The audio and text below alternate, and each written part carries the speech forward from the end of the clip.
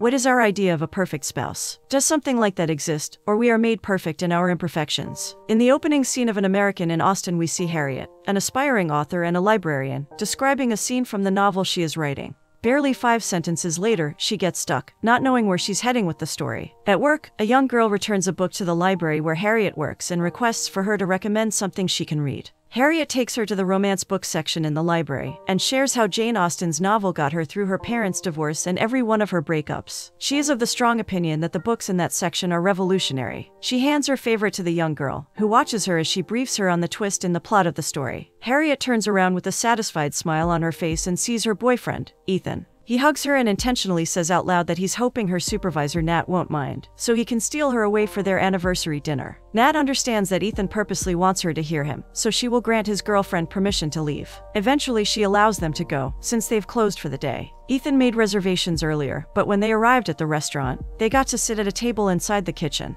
Not satisfied with how their reservation turns out, he intends on going to talk to the management, but Harriet won't have it. She insists their location is perfect. She laughs upon remembering their first date, when Ethan bought them fake tickets and they had to watch the concert from the parking lot. They make a toast to an amazing 3 years of love. Ethan notices the stress on Harriet's face and asks what's bothering her. She shares her concern about the writer's block she is experiencing, which seems to be taking forever. He suggests she take some time off and go on a road trip. Maybe she will get some inspiration while connecting to nature. Harriet laughs because she would prefer concrete rooms and writing masterpieces in a prison. She reaches out for her phone and realizes that she left it at the library. They head back to the library to get her phone, and everywhere is locked up already. She leads the way inside, but thinks it's weird that the library is locked, because Nat doesn't shut it so fast. Then, Ethan starts playing the guitar, and she turns to see that he set up a surprise for her. He sings and walks around each chapter of stories he prepared to celebrate their anniversary. The light comes on, and Harriet can't help but laugh upon seeing her friends come down the stairs, while others hold some letter balloons. She freezes as Ethan gets to his knees, proposing marriage to her. Then, she gives him maybe as an answer. Later that same night, Harriet laments how she messed up her romantic proposal, and now she's wishing Mr. Darcy from Jane's book would come and sweep her off her feet.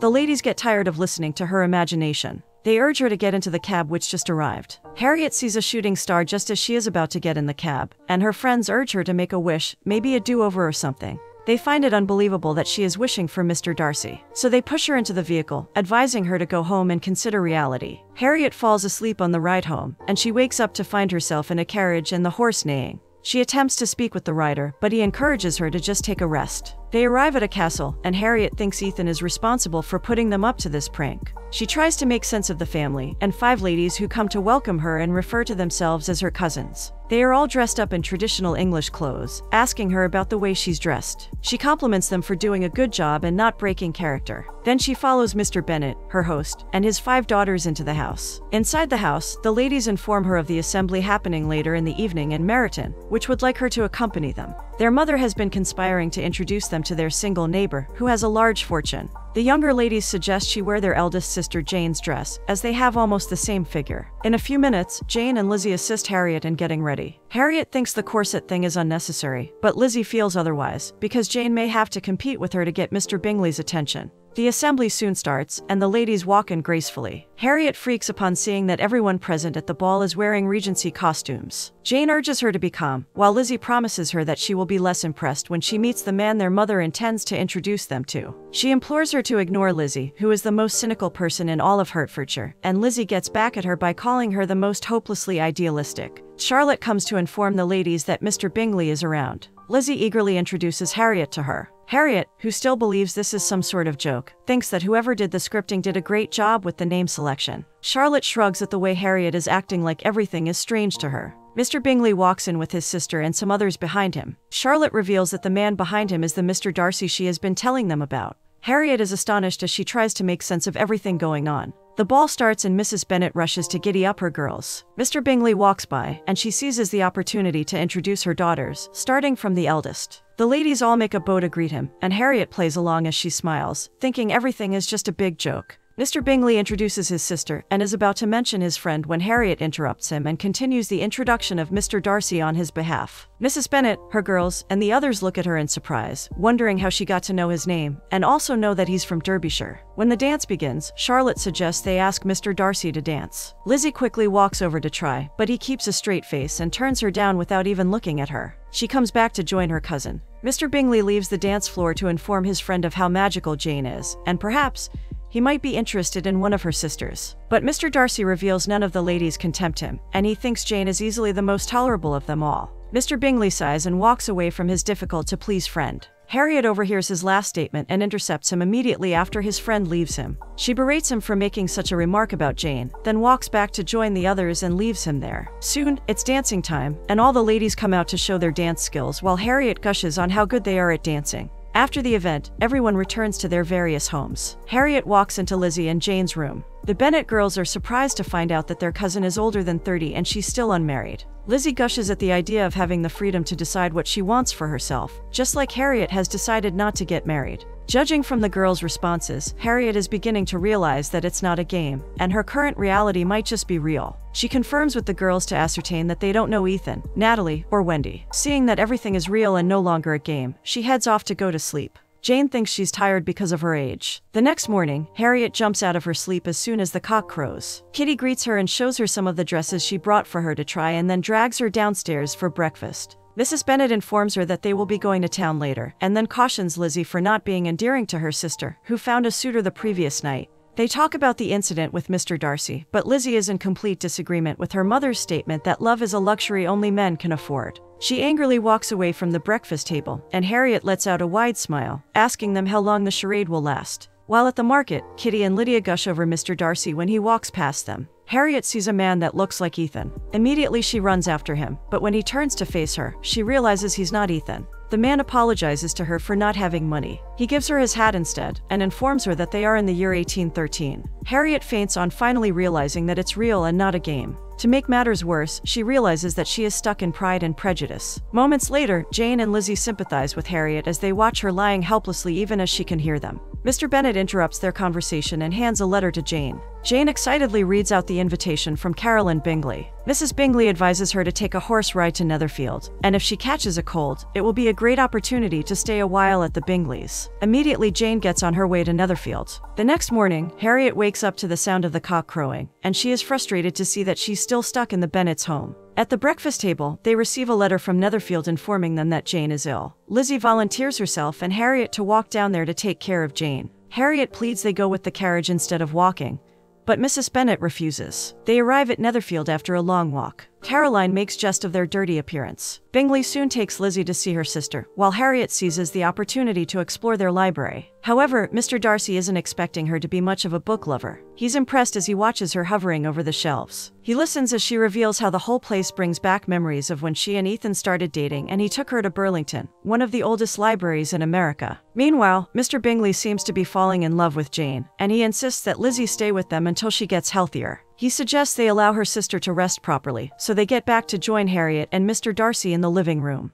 Lizzie joins her cousin on the couch as they laugh silently at the sarcastic responses Mr. Darcy is giving to Caroline, who's trying to get his attention with the excuse of wanting to see his sister. Mr. Darcy turns and tells Harriet that his sister will enjoy her company more than she will Caroline's, because she's a great admirer of America. Harriet laughs, suggesting that Lizzie's company will be great, and Mr. Darcy throws one of his taunting answers at Lizzie. They start fiercely attacking each other with haunting replies, until Mr. Bingley interrupts the session and invites them all to dinner. Later at night, Harriet takes a walk around the garden, but Mr. Darcy comes unannounced. He confesses that he would have accompanied her, had he known she had intentions for a stroll. He looks straight into her face and reveals that her mind, white teeth, and lack of decorum fascinate him. Harriet gets tense and brings up Elizabeth into the discussion. She reveals that she always saw herself in Elizabeth when she was growing up. Mr. Darcy finds it odd that she speaks of her cousin, who is 10 years younger than her, in such a manner. He requests to entice her and make her stay behind for another day, so she can watch him write correspondence while walking about the room.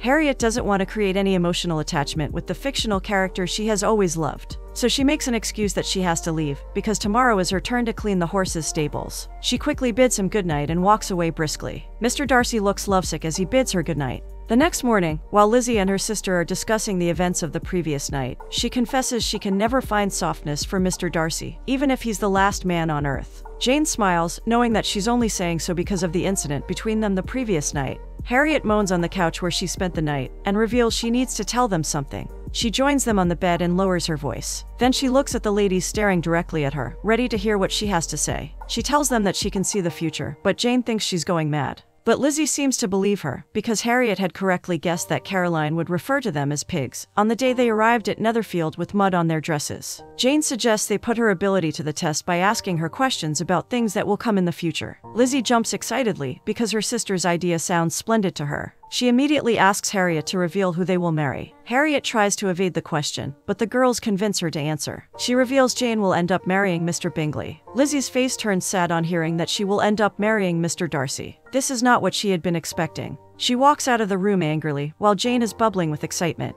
The Bingley family gathers outside the castle to see the Bennet daughters off, because Jane has recovered fully. Mr. Darcy gifts Harriet the book she showed an interest in and then bids her farewell. In the next scene, the remaining members of the Bennet family welcome their girls back home. Mrs. Bennet excitedly hugs Jane on seeing her, while Mr. Bennet informs everyone that a special guest in the person of Mr. Collins, the heir to the Bennet family estate, will be joining them for dinner. An awkward silence passes at the dinner table, with everyone carefully eating their dinner with Mr. Collins. He continues to ask unending questions about the estate, and compliments how well Mrs. Bennet has done in maintaining the property, such that he didn't see any damage on the walls. The girls make eye contact and try to control their laughter at how Collins is so inquisitive about the estate. Mrs. Bennet interrupts him the moment he expresses interest in Jane, informing him that she is soon to be engaged, so he might want to consider the second eldest, which is Lizzie. But she intentionally tries to irritate him with the way she is eating. Collins isn't interested in Lizzie, so Mrs. Bennet shows him the next daughter, which is Mary. They conclude Collins and Mary's marriage discussion.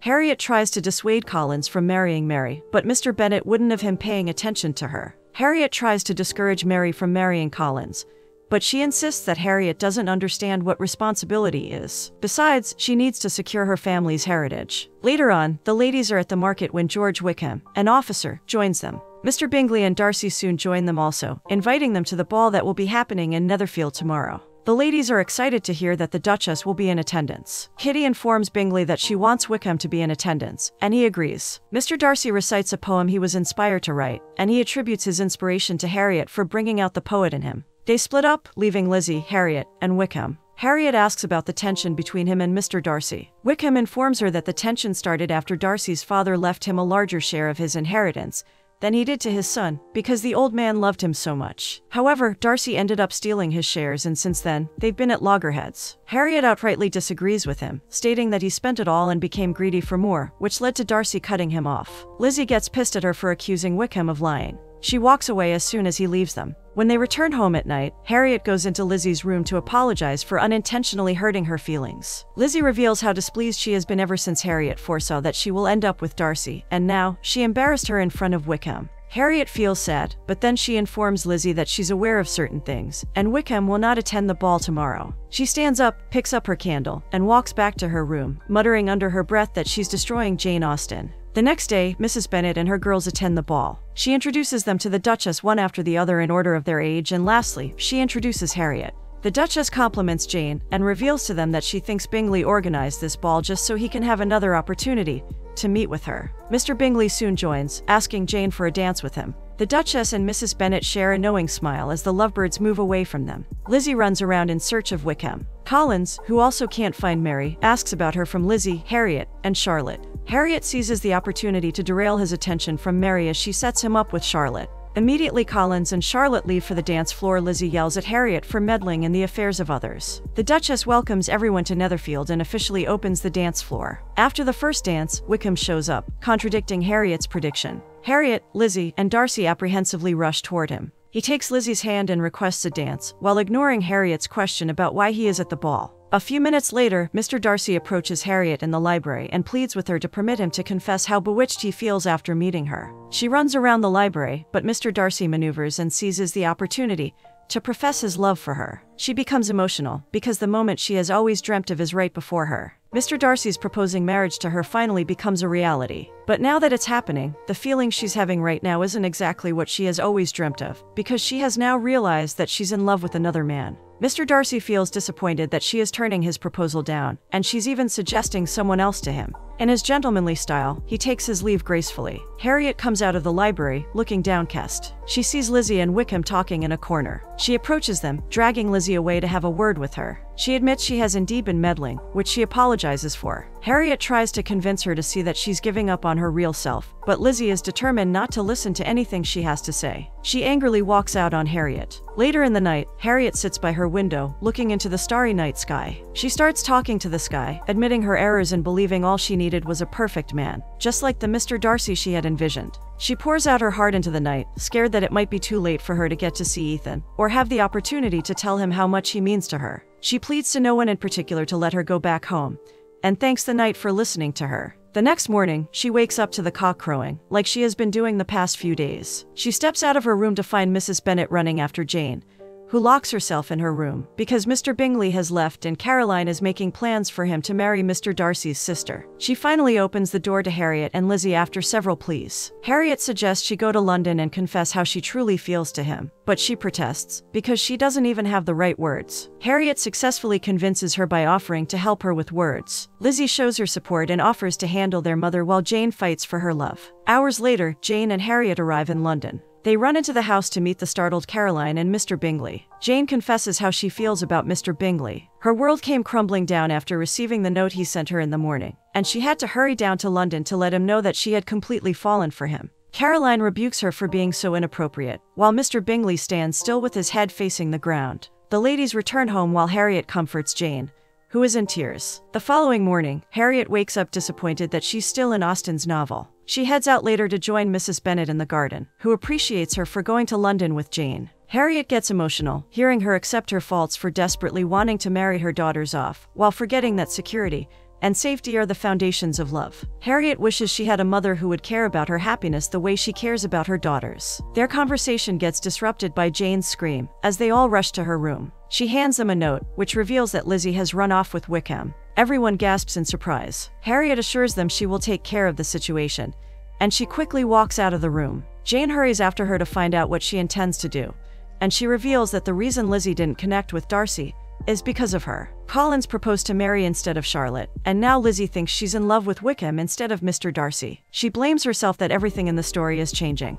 While Jane looks at her speechlessly, Harriet assures her that she will handle everything as she runs away. She comes out of the house to meet Mr. Darcy rehearsing his apology. She informs him that Lizzie ran away, and she intends on getting married to Wickham, so she needs to borrow his carriage to go find them. Mr. Darcy joins her in the carriage immediately and directs the horsemen to his father's church. He suspects that will be the only place they would go get married. They arrive at the church just in time, and Mr. Darcy scolds Wickham for attempting to deceive a young lady into marrying him. Darcy offers him to name his price and be relieved of his debt. Lizzie scolds him for thinking money can equate to their love. Surprisingly, Wickham cuts her short and names his price, informing her that her dowry cannot compete with that amount. A shocked and heartbroken Lizzie runs out of the church, crying. Thankfully, Harriet is there to comfort her, but she apologizes to Harriet instead. She admits she was blinded to the truth, despite being a curious thinker. Harriet doesn't want her blaming herself, because Lizzie has taught her more than she will ever know, and all she is doing is simply to repay the favor. Mr. Darcy joins the ladies, informing them that their chariot is ready, and for the first time, Lizzie notices how good-looking he is as she puts her hand around his. Harriet congratulates herself for doing a good job with both of them. On the ride home, Harriet watches in pure admiration as Lizzie and Darcy connect effortlessly, both of them apologizing for misjudging each other unfairly. She sees the emotions of love and longing in their body language, so she decides to leave them alone. Later in the day, the girls are outside their house when Mrs. Bennet receives a letter from Collins. She screams on finding out that he's breaking off the engagement between him and Mary. Harriet assures the girls to let it be, because it's a very good thing, but they refuse to heed her advice and go with Mary, who runs into the house heartbroken. Their mother is worried sick about how they will go about with the restitution, since Collins canceled the engagement. Soon they see Mr. Bingley and Darcy approaching their house. Mr. Bingley soon enters the house and requests an audience with Jane. The others hurry out, pretending to shut the door as they stick their head in between so they can see everything for themselves. Mr. Bingley apologizes for acting foolishly. He gets down on his knees, confessing love to her, then finally brings out a ring asking her to be his wife. Mrs. Bennet and her daughters excitedly hug each other and giggle in low tones. She notices that Lizzie is not with them, so Harriet goes in search of her. While Mr. Darcy and Lizzie walk around the garden, he apologizes for projecting her indifference to him on Jane and Mr. Bingley. He didn't realize his words would have much effect on Bingley when he was dissuading his friend from marrying her sister. He reveals that he followed his friend down to their house because he also had some intentions of his own. He moves closer to her and asks her to be his wife. She happily accepts his proposal. Harriet, who has been searching for them, finds them kissing in the garden. She smiles to herself and turns back to go join the others inside. At night, the Bennet house is full of celebration as their daughters dance with their suitors. Harriet smiles, seeing that she has been able to successfully set the story on the right course. She goes to her room to check out the book gift she got from Mr. Darcy. She soon dozes off and finds herself back in the taxi she boarded on her way home in the beginning. As soon as the car stops in front of her apartment, she pleads with the driver to take her to her boyfriend's apartment, but he refuses. She picks up her things and finds the gift she received from Mr. Darcy. Luckily, she sees a ride by the roadside and hops on it, heading straight to Ethan's apartment. On getting there, she clicks on the buzzer and immediately starts apologizing and accepting her wrongs for how she has been treating him. Ethan, who is out of the house, comes back home to see Harriet speaking into the buzzer. He hides himself and listens to all she has to say to him. The buzzer blares and informs her that she has reached the voicemail limit, and then she realizes that he's not even home. Harriet looks unhappy, and she sits by his doorpost awaiting his return. Ethan walks towards her with a smile on his face. On seeing him, she gets up and apologizes for her wrongs. She takes the apology a step further as she proposes to him. He accepts her proposal and kisses her passionately. She brings out the book with her and shows it to Ethan. He recognizes the copy as a first edition and wonders where she got it, from seeing how old it is. Months later, Harriet publishes her book and reads it out to the hearing of her audience. Ethan cheers and applauds her, right from where he's sitting.